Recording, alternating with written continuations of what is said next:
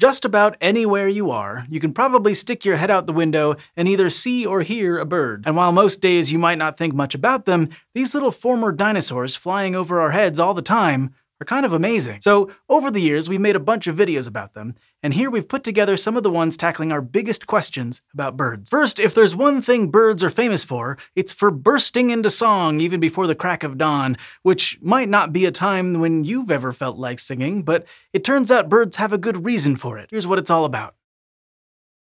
You might have heard that the early bird gets the worm, but sometimes of the year it seems like they sure are noisy about it. So why are some songbirds so chirpy in the morning before the sun's even up? Turns out, these birds sing in the morning to get the crispest, clearest sound quality they can. But before I can explain that, we gotta get on the same page about bird noises. A bird call is typically a short sound, like a chirp or a squawk, that all birds of the same species are born knowing how to make, to say things like, hey, I'm over here, or danger. But the morning music that you often hear is birdsong, which is a longer, more complex pattern of notes. Usually male songbirds sing, though scientists have found that many females can carry a tune too. And most young birds have to learn their songs by copying an adult. Males might sing to attract a mate, but mostly it's to tell other males to back off their territory. So as lovely as their songs might sound to us, the message isn't always so sweet. So that's why songbirds sing.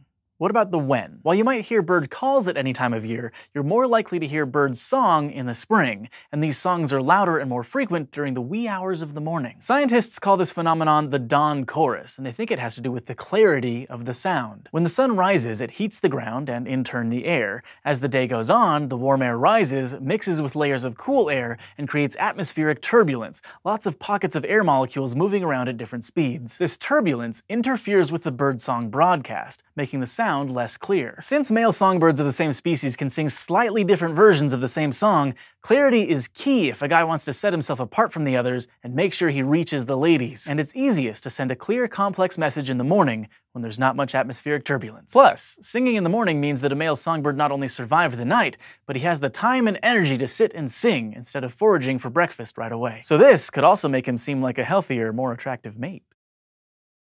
I mean, I guess it's nice to know that they're not just flaunting the fact that they're so good at getting up in the morning. But their knack for getting up early is definitely not birds' only strange habit. Like, many of them spend a lot of time standing on one leg, including flamingos. It seems uncomfortable, and scientists aren't totally sure why flamingos do that, but they have one pretty good idea.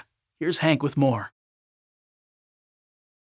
Why do flamingos stand on one leg? It may sound like some kind of animal cliche or even a misconception like the belief that ostriches stick their heads in the sand, but lo! It turns out that flamingos not only really do support themselves on a single leg much of the time, as do many other birds, but the behavior is peculiar enough that scientists have struggled to explain it. There are a bunch of different theories, one of which is that the birds are simply resting one of their legs so they're more limber and they can get a running start if a predator approaches. However, a study of captive flamingos at the Philadelphia Zoo in 2009 found that flamingos resting on one leg were actually slower to get started from a standstill than the birds that were standing on two. So scientists kept observing in the hopes of finding more clues, finding, for example, that it's done by both males and females, that the birds don't show a preference for standing on one leg or the other. But they did discover that flamingos are significantly more likely to stand on one leg when they're standing in water than when they're standing on land, and the behavior was much more common in cold weather than in warm. So the prevailing theory is that flamingos stand on one leg to regulate their body temperature. Even in tropical climates where flamingos naturally live, water wicks away much more body heat than air, so limiting the amount of body mass that's underwater can help the birds stay warm and conserve energy. It's kind of like they're just taking one leg and stuffing it up into their warm, cozy, fuzzy body feathers, like they're sticking it in their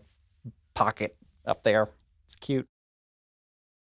A built-in foot pocket actually sounds pretty cozy. But speaking of birds with cold feet, if water is so cold for birds, then that raises a question. Why don't penguins' feet freeze after walking on ice all day? Here's Hank again to explain. It's like really cold in Antarctica. It can get way below negative 30 degrees Celsius, plus everything is covered in ice and snow. So how about taking a hike across it barefoot? That is a day in the life of a penguin. In fact, the whole life in the life of a penguin, and yet somehow their feet don't get hurt or freeze. The trick is they have special adaptations to keep the blood in their feet just barely above 0 degrees Celsius while keeping the rest of their tissues nice and warm. Antarctic penguins keep their bodies warm with thick layers of fat and downy feathers, but their feet are designed for swimming and walking on slippery ice. They're webbed with lots of surface area and no feathers. So it's really easy for them to lose heat, but penguins have a couple of tricks to keep their feet safe in the cold. First, the muscles that control their feet are tucked up in their warm body for protection and are controlled by strong tendons to the feet bones, kind of like a foot puppeteer. Not to mention, penguin feet are tough. They're mostly made of bone and keratin, the same protein as our fingernails. And when it gets really cold, some penguins will lean back onto their heels and curl their toes to keep them off the frozen ground. But the real secret is, penguins keep their feet just above freezing temperatures using something called countercurrent heat exchange. At the top of each foot, a penguin's blood vessels wrap around each other, so different temperatures of blood are flowing in opposite directions, or countercurrent. This allows heat to transfer from the warm blood entering the feet to the cold blood headed back to the central body. So by the time the blood gets down to the feet with all of the oxygen for the cells, most of the heat has already been carried back up to keep those important muscles and organs warm. This way, the penguin's feet stay just warm enough to keep them from freezing, and they're not wasting a bunch of energy trying to heat up their feet to body temperature. Humans actually use countercurrent heat exchange too, although our blood vessels don't actually wrap around each other. This means that on a cold day, the blood going to your fingers and toes is actually a little cooler to save a little heat and keep your central body warm. But our skin, of course, isn't as tough as penguin feet, so your fingers and toes can get damaged by the cold much more easily. So even for the daredevils among us, I would not recommend any barefoot treks across Antarctica. Speaking of birds with super tough feet, maybe you've wondered what the deal is with those birds that like to hang out on power lines. Live wires are definitely not something you want to mess with, but weirdly enough, there's nothing special about birds' feet that lets them perch on power lines without getting zapped. It's all physics. Olivia has more on that. Many of us learned that electricity can be dangerous back when we were toddlers. You know, that time you tried to stick a fork into an electrical outlet and all the adults in the room freaked out? Compared to a standard outlet, overhead power lines carry a lot more electricity, so touching them is an even bigger no-no. But that doesn't explain how birds perch on power lines all the time without getting zapped. Besides being way more dangerous, overhead power lines usually aren't even insulated like the cords on appliances. Well, it's not because birds have some sort of superpower. Instead, it turns out that the reason they can sit on power lines has to do with how electrical currents and circuits work. Electric current is just the movement of electrons, specifically from an area with a lot of electrons to one with fewer. Scientists describe that as moving from lower to higher potential. If someone were to stick their finger in an electrical outlet, electrons would travel through their body to get to a spot with higher potential, usually the ground, which is why sticking your finger in a socket is a terrible idea. But when a bird perches on a wire, they're totally fine. That's because both feet are on the same wire.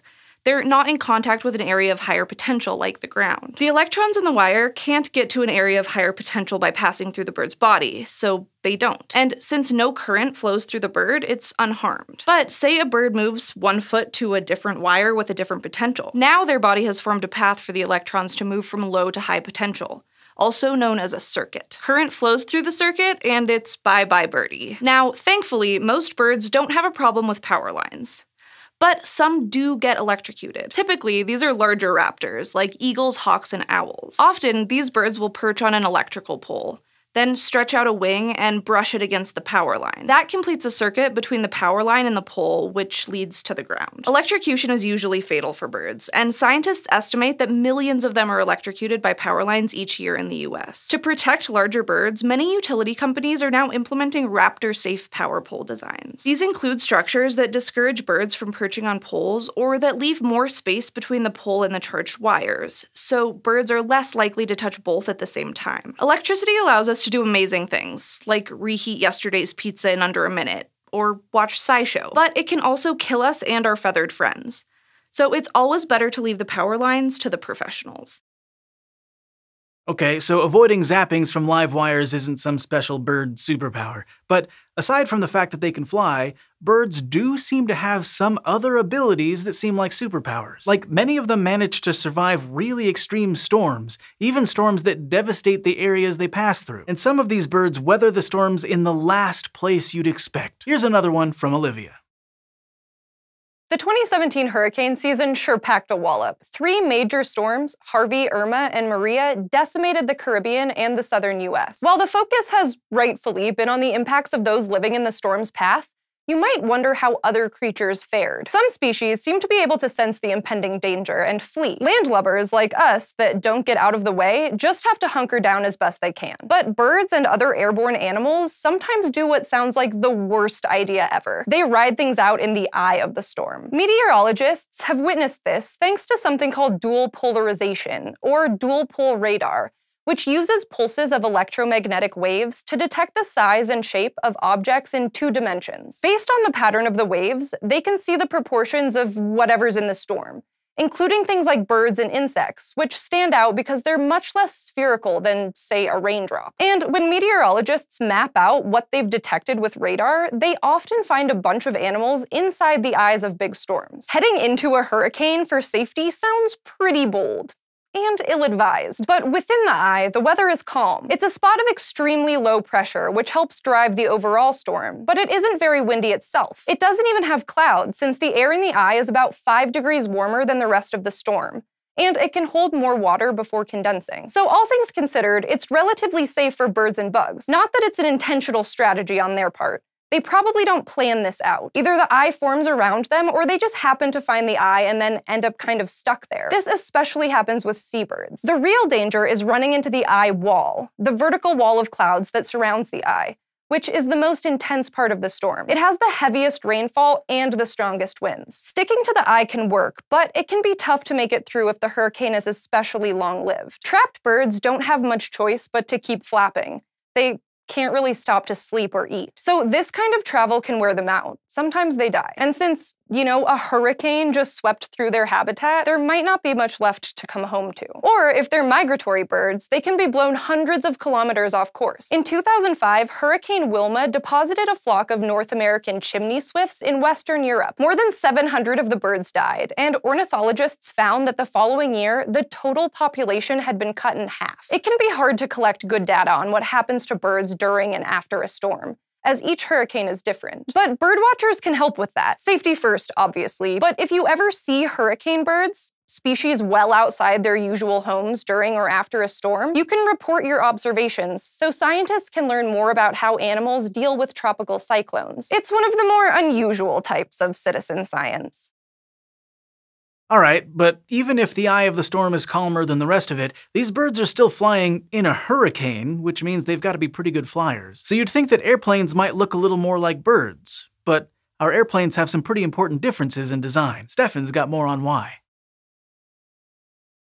I don't know if you noticed, but nature's kind of awesome. That's why so much of our technology is inspired by it, from adhesives modeled after insects to early plane wings based on birds. But just because we try to mimic nature doesn't mean we can do it perfectly, and birds and airplanes are a pretty good example of our limits. Take the vertical tails on most airplanes. We use them to keep our giant metal contraptions in the air and going the right way, but birds get by fine without them. That's because they're just way better at flying than we are, and for the most part, we can't keep up. The parts of an airplane all work together to keep the plane in the sky and facing the right direction. But thanks to all kinds of invisible air currents, that isn't as simple as it looks from your window seat. The vertical tail's main job is to stabilize something called yaw. Yaw measures how much the plane is pointed to the left or right of the wind, specifically the relative wind, which is created by the plane zooming through the atmosphere at hundreds of kilometers an hour. Yaw can change in lots of situations, like during turns or in unsteady air. And when it does, it occasionally leads to a condition called side slip. This is where the plane has yawed, but it hasn't completely changed its direction. Instead, it's still mostly moving in the direction it was, only at a funny angle, kind of like a sports car drifting around a turn. Normally, this just leads to a little inefficiency, but if it's not corrected, side slip can get out of hand. If the plane yaws too much, it starts to affect how the air flows over the wings, and if too much air flows parallel to the wings instead of perpendicular, the plane can lose lift, which is kind of important for keeping it in the sky. That's where the vertical tail comes in.